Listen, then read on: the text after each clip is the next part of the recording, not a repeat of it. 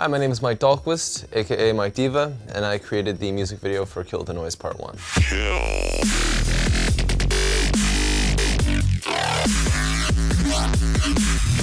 I'd been listening to Kill the Noise for a while, and he just randomly hit me up and said, "Do you want to do a music video?" And I was super stoked. I was like, "Yeah, of course." And I've always been into post-apocalyptic stuff. I've always been a huge fan of Mad Max and all that, and you know, any like cyberpunk stuff as well.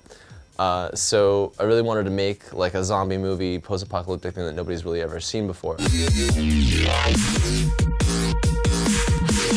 I've always loved like the whole grindhouse, like grungy look and like the shittiness of like grindhouse movies, and so I really wanted to bring that aesthetic to this neon splattered zombie world. And I've always loved like guitars and boomboxes and all that good stuff, so I really wanted to work that in the video in a fun way and make it be like the music versus zombies.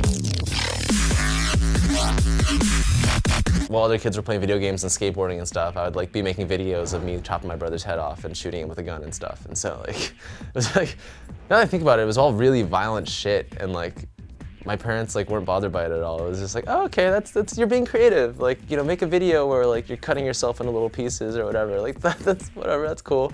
And so my parents were always really supportive with that stuff. And you know, like I just ended up getting more into it in high school and starting to do the music video thing. And you know, it really helps to know special effects so that you can shoot more for the edit and know, hey, like this scene looks like shit right now, but I know that I can fix this later.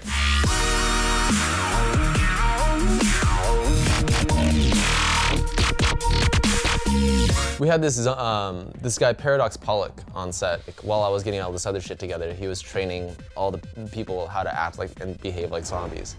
And it was really interesting. Like he had his own method of like directing them. And so like when I would like call action, he would like tell the zombies all these weird like words that like he trained them to do different things to. So he'd be like, boom, trigger, now pull, and like spine and shit like that. And like I would have no idea what he was talking about, but it worked and made them seem like zombies.